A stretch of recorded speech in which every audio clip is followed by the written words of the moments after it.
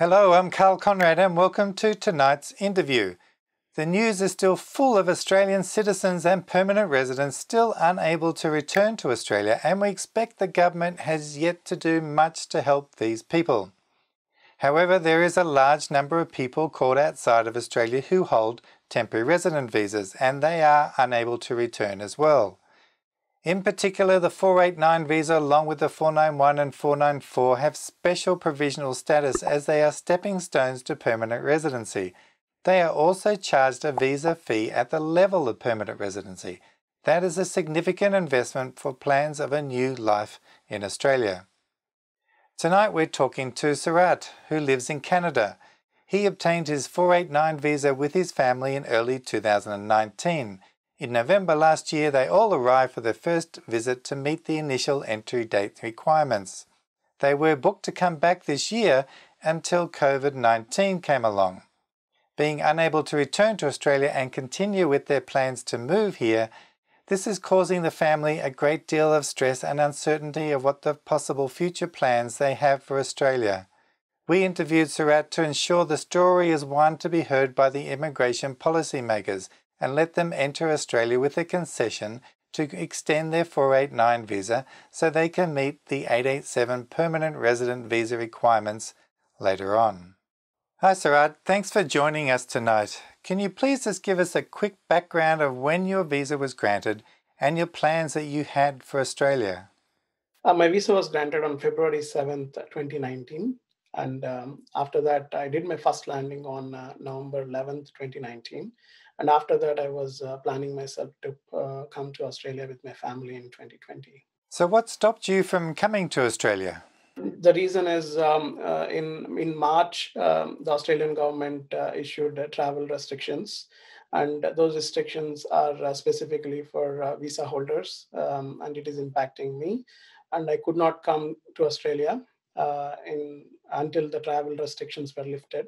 Since my visa was granted in 2019, it expires in 2023. So as per the requirements, I need to be in regional area for 2 years and work for 1 year. So at the latest, I should be in Australia by February 7th of 2021. Are you aware that permanent residency visa holders are allowed to enter Australia and the temporary visa holders are not? How does that actually make you feel? We were treated completely differently.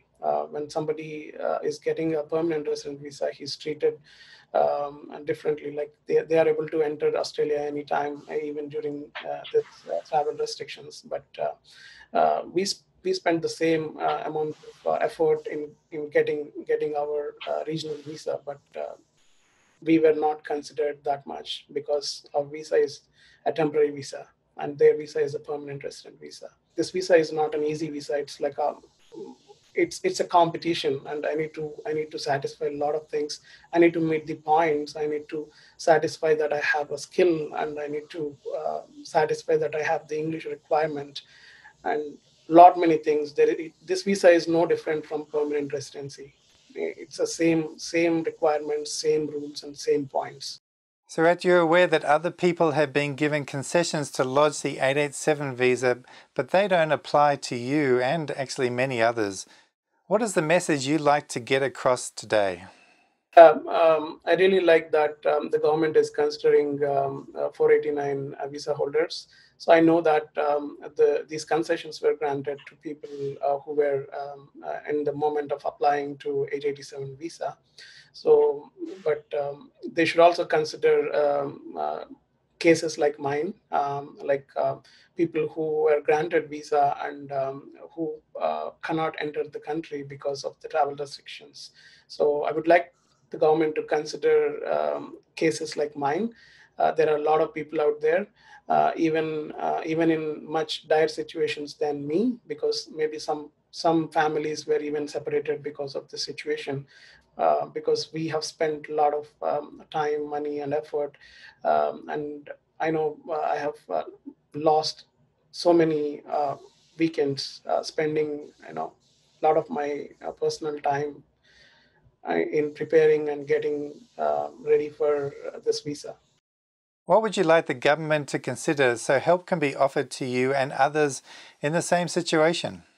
I would like the government to consider that since the visa holders lost this time because of the travel restrictions, I would like the government to extend this visa until the point where we have lost that time, so that nobody is actually losing anything. Sarat and his family have spent an enormous amount of time, energy and money to gain their 489 visa, and it was a significant achievement for them. The fact that they're not permitted to enter Australia and carry out their plans to live here has taken an enormous emotional toll. All they're looking for from the government is just a ray of hope. Hope that in the future, when the travel restrictions are lifted, they can still come to Australia and live their dreams. We feel the government is more than capable of giving people like Sarat and his family the sort of hope and certainty they are searching for.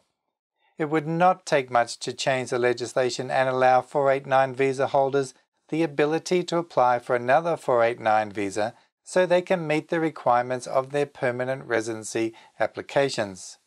Let's hope the Australian spirit of a fair go prevails and some new policy is made to address these concerns. Now don't forget to subscribe to our channel where we bring you not only the new updates and visa information, but also issues that matter for Australian visa holders. So take care out there and I'll see you next time. Bye for now.